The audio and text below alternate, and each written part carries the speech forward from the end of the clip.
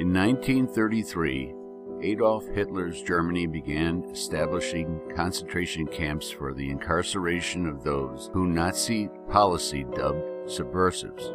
The SS created large camps including Dachau, where tens of thousands were imprisoned.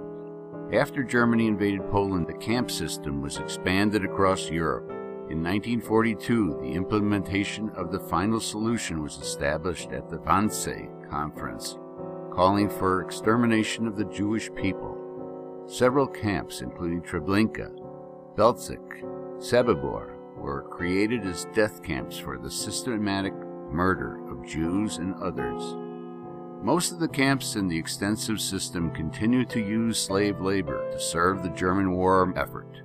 Conditions were brutal, and prisoners were frequently worked to death. Typhoid and other diseases ran rampant. As the war limited Germany's resources, prisoners were denied food or medical care. Some were subjects of bizarre and grotesque medical experiments. In July 1944, Soviet troops liberated the first camp at Madnik. In January of 1945, Auschwitz was liberated. Americans first saw the camps when they liberated Ohrdruf on April 4, 1945. The horrors of what these soldiers witnessed far surpassed any rumors they may have heard. Virtually no one at the camp was alive. The SS had left the camp, taking the prisoners capable of walking on a forced march. What remained were thousands of bodies. The next day, the American liberated Dora-Nordhausen. There, alongside the piles of corpses, were several thousand survivors in an unimaginably poor state. Those that were not sick were walking skeletons near starvation. As Yiddish speakers, the Jewish American liberators were often the only ones able to communicate with the survivors. Almost immediately, they attempted to begin reestablishing the Jewish community the Nazis had tried to destroy. This was repeated with larger groups of survivors at Dachau and Buchenwald. Though it was a small step in the context of the horrors of the Holocaust, the role these American Jewish soldiers played was incredibly significant. The impact on the liberators was lasting. Memories of witnessing the Holocaust impacted their entire lives.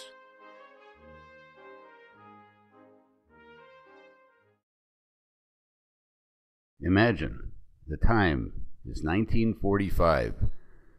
More than 70 years ago, the place is any of hundreds of Nazi concentration, slave labor, and death camps throughout Europe.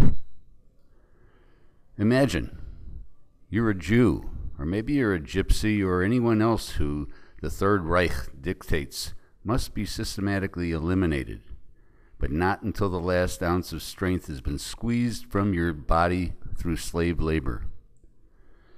What? Did you hear the camp rumor? It is that the Americans and the Soviets are approaching the camp. Suddenly the Allied soldiers are here. They're Americans, they're Soviets, Partisanis, Polish underground, others. They're Asians, my goodness. They're Japanese in American uniforms, even while their families are being interred in camps that we hear in the United States. Wait a minute, I think I hear somebody speaking Yiddish. One of the American soldiers says, "Ich bin ein Yid." Is it possible that we are free and that some of those who have freed us are actually Jews in American uniforms? Oh my God, we are saved. Please watch and listen to the personal stories of some of those World War II veterans, liberators of all kinds, Jews, Christians, and others, who in this video recall their real-life experiences and feelings and thoughts of when they freed the captives. Suddenly we started to get some fire from the towers. We brought the tanks up, knocked the towers off, proceeded down the road and had the tanks bust through the gates of we didn't know what. We all looked at each other, what in the freaking, what is that stink? At the gate, there were two brick columns with a wrought iron fence greeting over the two columns. It says it in German. It said, "Work means freedom." And then there was a gate that we knocked down. So we went in through the gate. Something like 33 or 36 boxcars were loaded with bodies. You could smell the burning of the flesh. I wasn't quite sure of where I was and what I was doing, other than I knew I was somewhere in the Nordhausen vicinity. It turned out to be a camp where the people working in the camp were working in a munitions factory not too far from there, up towards Nordhausen. When entering that camp was the most horrific sight I've ever seen or ever hoped to see the rest of my life. On the left, there were piles of skeleton-like bodies. On the right, the same thing. When I say skeleton-like, I mean skeleton-like. Bones with no flesh piled on top of each other. Those who were alive were so emaciated it defies description. I don't think any of them could have weighed more than 50, 60, 70 pounds. I remember seeing people coming toward me look like zombies. All I remember seeing like broomsticks for arms and legs, no flesh, all bones, cheeks hollowed out. And we had seen combat. I had seen dead bodies, but nothing like this. These were civilians. The ovens were still hot. We saw the members of the concentration crawling out, some of them still burning on the deal, and they would immediately want to grab a hold of the guards and shove them into the ovens. We had to prevent that. A pit about 25 feet across, about 75 feet long, and the depth, God only knows. But right to the top, there was these poor, emaciated, naked individuals were stacked in there. It was partly covered with lime, but I guess the Germans didn't have enough time to cover the rest of it, but there they were for all to see. A fence, barbed wire, and people. They were slaves. He said they were all Jewish. They were making shells for the 88s for Germany. The smells, there were 2 dead people that they had piled. They were eating the dogs and the cats, and it was just a terrible sight to see our people being treated like that.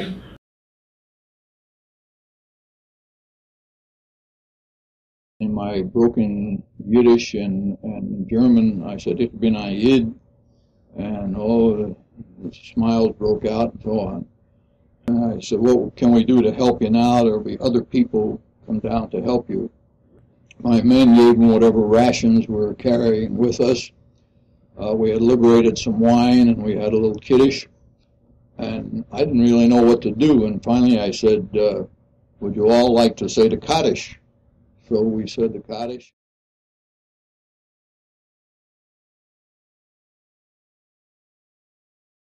Everybody was clad in these pajamas with black and gray stripes. So they were frightened, and I said, "Hat nicht kein Angst, this is a Yiddische Hund." And they still were afraid. And then Chaplain Boland said, "Ich bin..."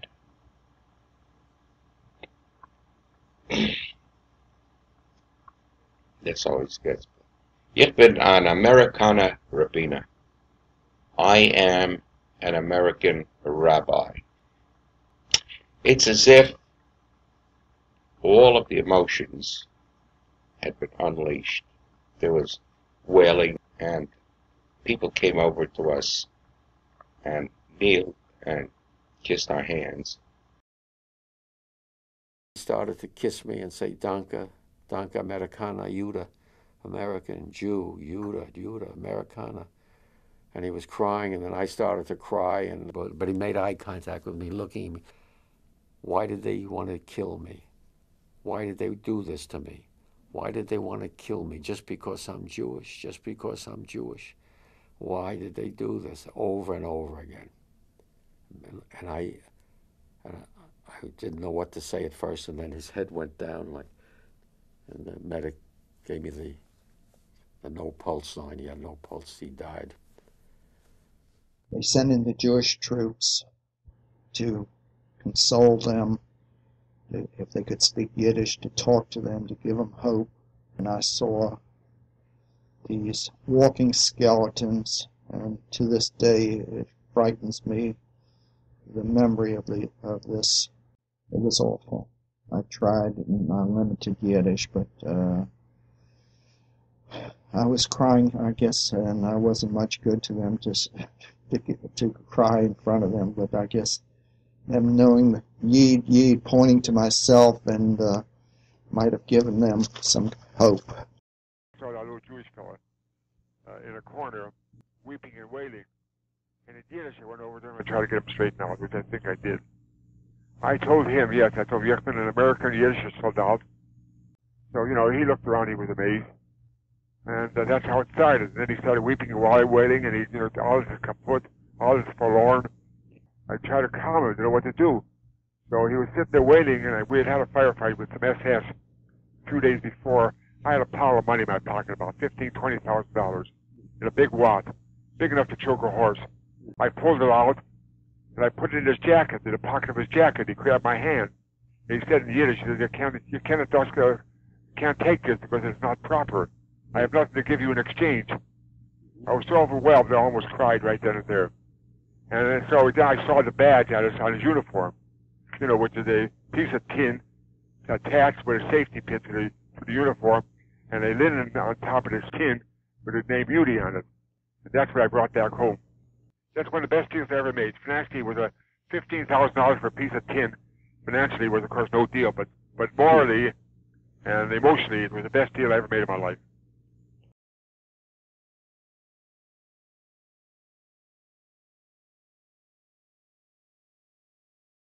Sometimes you don't wake up screaming, but sometimes you have nightmares about the thing. It was just so horrific. Every time I talk about it, I can visualize some of these things, and that's why I couldn't talk about it. It was too horrible to try to remember. It left a mark on me, what I saw there. It left a mark in my heart, my soul. I wish I could get rid of the mark, but I can't. I can't get rid of the mark. I say to myself over and over again, I continue to say it, why did the free world, why did the civilized world let something like this happen? I was there for about 3 or 4 hours. Well, I became very strong Zionist. I knew there was no other answer but Zionism, and because I saw what can happen to a people, a whole people, in a very short time. 5 to 6 years, wiped out 6 million Jews. In the months following liberation, many liberators stayed in Europe to help survivors. After the basic needs of food and medicine for survivors were met, many Americans worked to find family members of the survivors in the U.S. Some helped to try to find ways to emigrate to Palestine.